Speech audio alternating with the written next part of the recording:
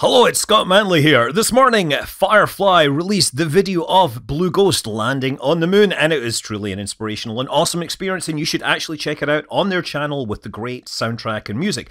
But, for me, it showed a whole bunch of cool stuff, and it specifically showed this shot of it landing on the moon, backlit by the, showing the shadow. You can see the chunk of regolith flying off there and landing on the far side of the crater. This is really cool. And we now have enough information to know exactly where it landed down to within a few meters. So I just want to talk about this video and all the cool stuff that I saw and explain how we figured out where it landed. First of all, yeah, it talks about this passive radiator thermal control. That is that piece of foil there that's flapping up and down. That's a cover for the thermal radiators. You'll notice that during this landing, everything's sort of vibrating, but moreover, it's vibrating like at a constant rate, as if there's a constant drumbeat going on, right? You can see this happening. And this is really because the thrusters that they are using, they don't throttle, they just turn the thrusters on and off, right? It's basically pulse width modulation, on, off to generate the net amount of throttle or thrust that they actually need. You'll see this throughout the landing.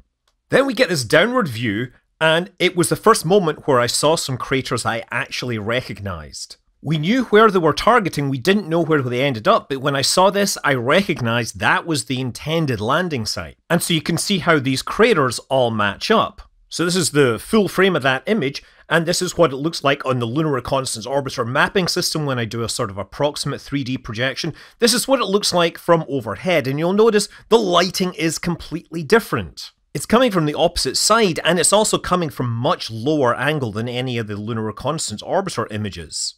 And I can sort of fake the illumination change by just inverting the color scheme, but there's a whole bunch of craters that simply won't show up on this map because the illumination was at too steep an angle. And so keep that in mind. A lot of craters that are visible here may not be visible on the map when we look in comparison. Yeah, this camera is obviously looking out towards the sun, which is low on the horizon, and this camera is on the other side looking out towards the Earth. And this is a great image to show how craters may not be visible in the map. If we bring up the corresponding Lunar Reconnaissance Orbiter image, you can see that all the small craters match up on the left, but there's this huge black area that is totally not illuminated, which is not evident. And that is because the sun is so low on the horizon, 5 degrees above the horizon. Why did they land when the sun was so low on the horizon? I tell you why, because they landed at sunrise. You wanted to land and get the maximum amount of daylight before the sun sets and the mission is basically ended. So you land just after sunrise. Anyway, the next thing to watch for is the hazard avoidance maneuver. You see it actually pitched over and changed its landing position. It looked down at that spot below it and it said, nope, I'm going to go and move and find a new place which has fewer hazards.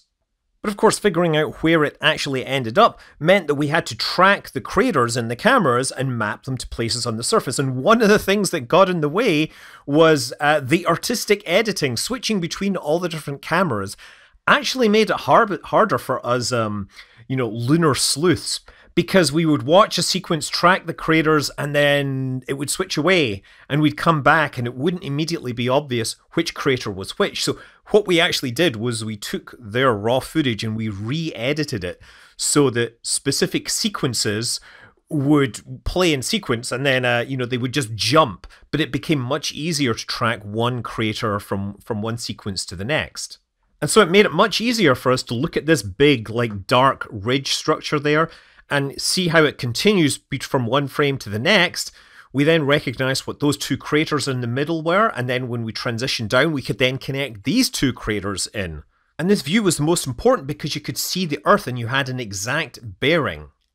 Anyway, obviously this is the highlight. And again, look at the clouds. Look at how those clouds are pulsing. Remember I told you the rocket thrusters were turning on and off very quickly?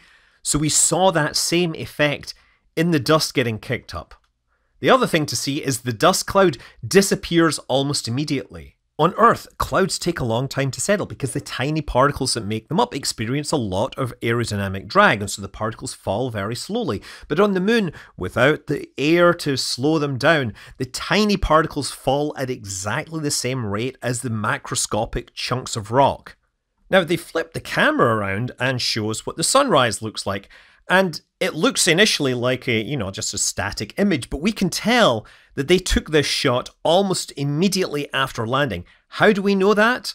Because it's not actually a static image, it's a very short video sequence, and if you ping pong it back and forth, you can actually see the dust is still settling in this image. You see it, the dust cloud heading off into the distance. Because this dust is getting kicked out at hundreds, maybe thousands of miles an hour. It's getting entrained in this rocket exhaust, and rocket exhausts, of course, move very quickly, kilometers per second. And now, of course, we have to do the inevitable, let's watch this in slow motion routine.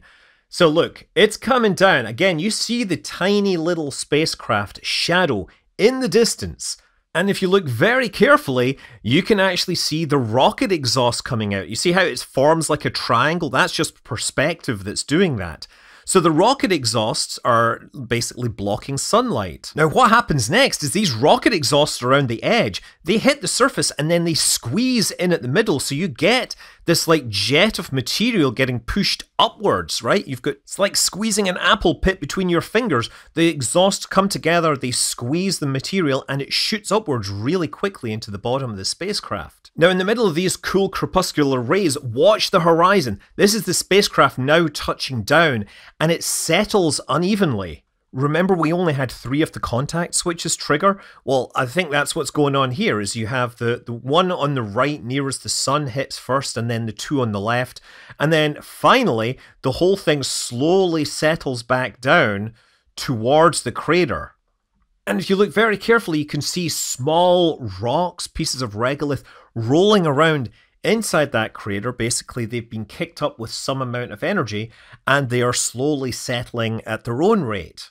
Now, we did see that one little chunk of rock get kicked out, and I did actually do the math on this, and I figured out that it had to have been thrown out at around 5.5 meters per second, or 20 kilometers per hour. So anyway, coming back to the final location, again, I just took a look at the various images, and I did my best to map those images to crater patterns which were in the vicinity. And this was just a whole lot of trial and error and guesswork using that human brain.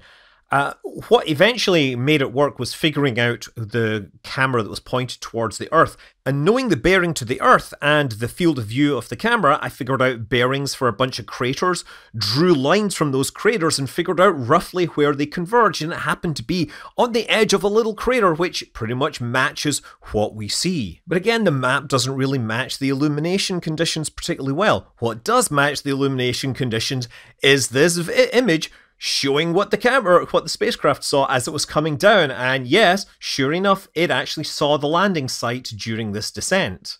And for comparison, this is where it was originally intending to land. And so my coordinates put it at 18.56347 north by 61.80985 east, very approximately.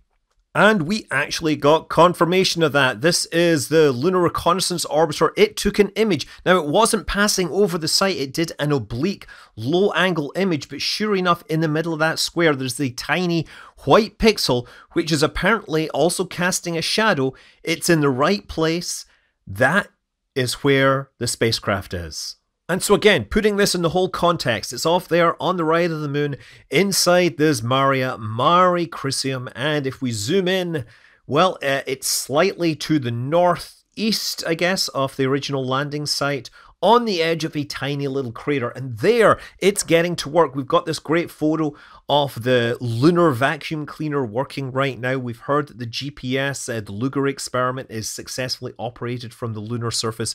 It has been a great mission so far. And of course, I'm looking forward to doing this whole exercise again in a few days when Intuitive Machines IM-2 Athena touches down near the South Pole, and once again we'll all have a race to see who is the fastest lunar surveyor, whatever. I'm Scott Manley. Fly safe.